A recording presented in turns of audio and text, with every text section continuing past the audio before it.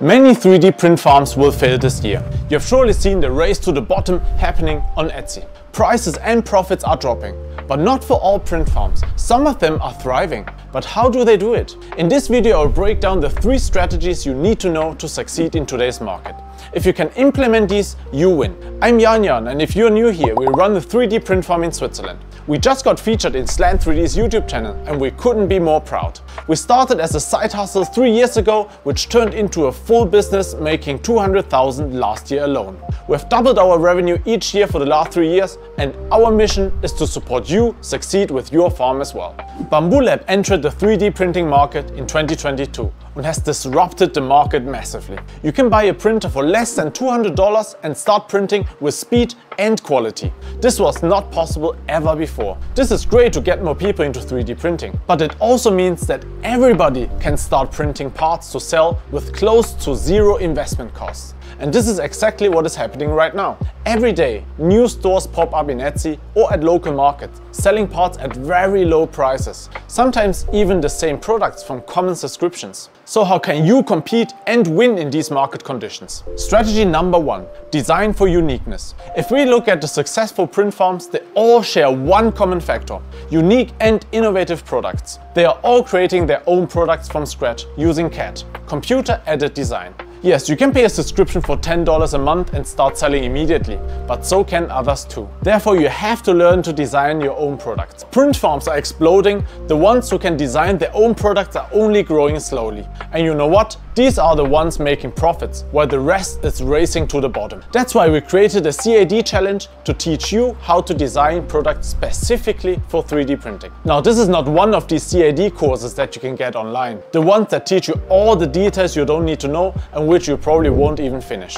This challenge has a laser focus on designing 3D printed products to sell. It is designed as a weekly challenge and not a self-paced course, because I know you are busy running your side hustle or business. To carve out time is hard, but getting a challenge every week is much more engaging and less overwhelming. How else can we make sure that you will stay motivated throughout the course? Like in sports or education, it's all about the people. If you can discuss challenges with like-minded people in our Discord, the learning effect is multiplied. Let me show you some examples which are part of these challenges. One of them is a print-in-place hinge. These print without support and can be used in designing boxes, foldable designs and fixtures. By learning this design, you don't need to remove supports or assemble multiple parts. Hence, it saves time and increases your profit. The challenges come with instructions, key skills to be learned and some tips for success. After you solve the challenge, you can get a solution file and a step-by-step solution done by me with more tips and explanations. Another challenge is more on the decorative side. Here you can learn the skills how to design these vases you see on Thanks. Instead of paying monthly for designs, you should invest in building the skills to create your own designs. These are only 2 of many challenges that awaits you, which will teach you all the skills required to design even some of our best sellers. If you are still not sure if that's something for you, go check out the free CAD challenge on our Patreon. And for the first 50 people signing up, you get a 50% discount code in the description below. After learning these core skills, strategy 3 will help you scale. But let's not get ahead of ourselves. Strategy 2 is about automation. Whether you have unique products or print parts using subscriptions, efficiency will give you the competitive edge. What do I mean by that? If you can print parts with lower failure rates and less time spent, you win. This reduces your costs and you can be more profitable than the competition. Now, to achieve that, you need automation. I already made 2 videos about how maintenance can be automated with Bamboo Lab printers. We're using automatic cold pull and lubrication in our farm, and the impact has been game-changing. You have to try them. Automatic printing is the next massive step.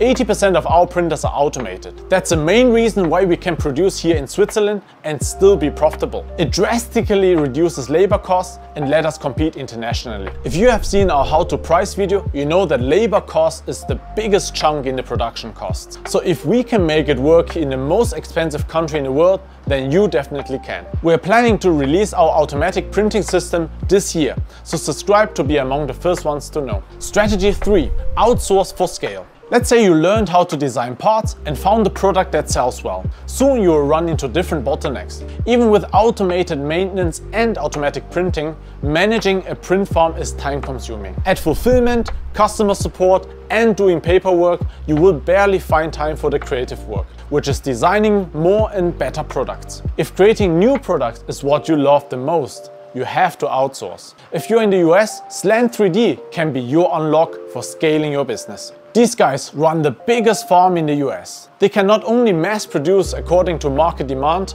but also take over the complete fulfillment process. This will free up your valuable time and lets you focus on improving your CAD skills, for example. Therefore, enabling you to create better products and thrive as a business. This is crucial to survive in today's market. Before I summarize the main takeaways, let me say one thing. If you want to be successful, never stop learning and adapting. There's a Chinese saying that the best time to plant the tree was 20 years ago, and the second best time is now. And in our case, the best time for you to learn product design was maybe 5 years ago, but the second best time is today, which is strategy number 1. By learning this skill, it puts you immediately into the top couple % of today's print farms and guarantees your long-term success. From there, if you want to keep your production, you have to automate to have a competitive edge. If not, outsource for scale. If you have the skills to create amazing products, focus on the creative part and let Slant 3D handle the rest.